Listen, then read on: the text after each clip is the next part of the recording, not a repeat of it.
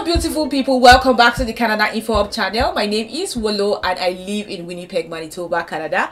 How are you doing? It's been a while that I did a sit down video. I've actually been doing the live video where I chat with you guys, but I decided I was going to do the sit down video and talk about certain things. I might come on live maybe sometime soon, but I don't know. So if you're new to this channel, I'll request for you to do one thing: subscribe to this channel, give me the like button because it is needed, and share the video with your friends and family because you might be helping someone you don't know. And if I have not responded to your email, please forgive me. I've been so busy. Yes, so it's the 12 days to Christmas series and Christmas is by the corner. We have survived this year, so if you're still alive, just be thankful and be grateful that everything is still fine with you. And if you're going through a rough patch, just don't worry, it will pass and good times will come. So today's video, I'll be talking about some of the updates that have happened recently about Canada immigration. And the first update is Nova Scotia. If you don't know, Canada has several pathways, almost 100 pathways, and I've talked about most of them on this channel. Just take time to go through the old videos. You might find something that will relate to you. So Nova Scotia, I talked about Nova Scotia category B one time, sometime last year, where they just open and close. People apply, they select people, and they open and close. So that particular pathway is permanently closed for category B. Category A will also be closed permanently January 4th, 2021. So if you were looking to target Nova Scotia demand express entry, well, this is one of the casualties of COVID-19. So just try to look for other options. The second update I want to mention is an immigration path. Will I say it's an immigration pathway? Not really, but it's a pathway for some European countries that have an agreement with Canada. Their young professionals can come to Canada to work for a certain period of time, and then they can use that opportunity if they like Canada to want to stay permanently in Canada.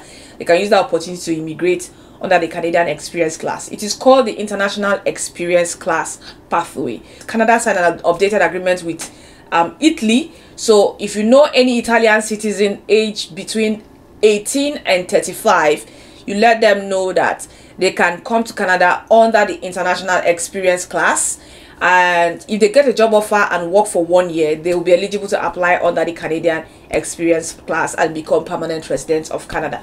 The third update I want to share concerning immigration is for Newfoundland and Labrador.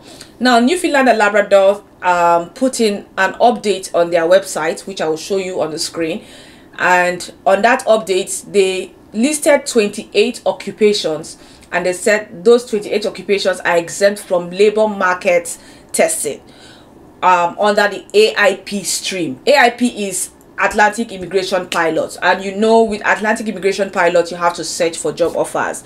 So Newfoundland and Labrador, they listed 28 occupations, and there are about 8 of them under the healthcare category and 20 of them under information technology and other occupations as well. I'll put the list so that you can see the occupations. I also leave the link on the description box of this video so that you can read it yourself. So they are going to provide more updates concerning that, but basically what it means is, if they used to do labor market testing for those occupations, what that means is they will request that the employer must find someone living in Newfoundland and Labrador or any part of Canada to take those jobs first before they can offer the jobs to someone outside Canada.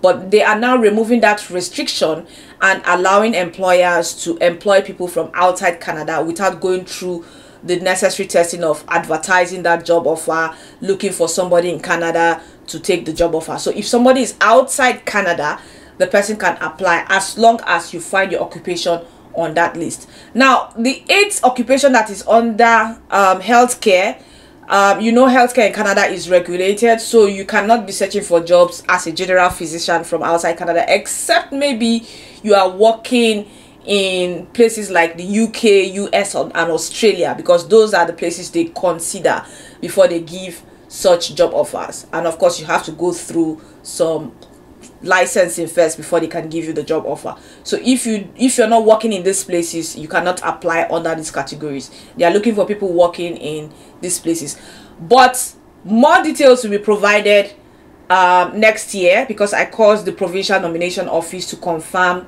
about the details, and they said it will be provided next year concerning those 28 occupations. And maybe, we don't know, maybe they might include more countries where they can source for medical practitioners to come work in Canada.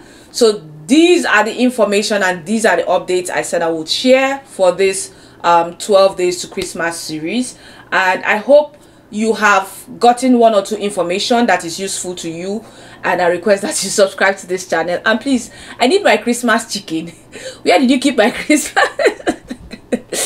I'm just joking, but seriously, I've been churning out information, doing research, replying to people's emails, chatting with people on my Instagram DM, talking to you guys. I need my Christmas chicken now. I need my Christmas chicken before I cry. Anyway, I just want to wish you a beautiful week ahead, and see you tomorrow in my next video. It's still the 12 days to Christmas series. I might be putting one of these my funny hats. Yeah, so see you tomorrow on my video, and stay blessed. Bye bye.